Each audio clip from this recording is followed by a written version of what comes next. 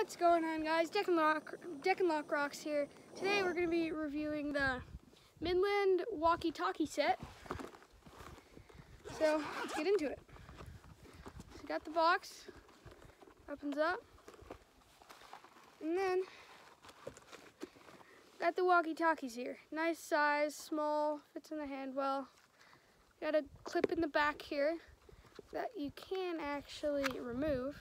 So you got the clip, and then it clips onto the back. And then, like, say you wanted to clip it onto the strap, you can just clip it on, and now it's clipped on. And then, for the actual walkie-talkies, to turn them on, you're going to want to hold down this big button in the middle. Little beeps. There we go. Do that for the other one.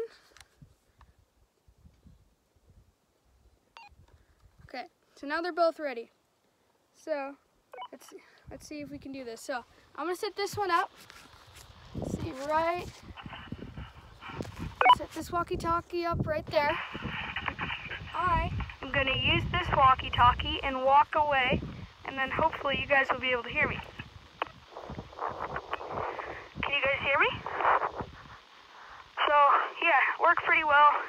Got a big long range. Pretty cool.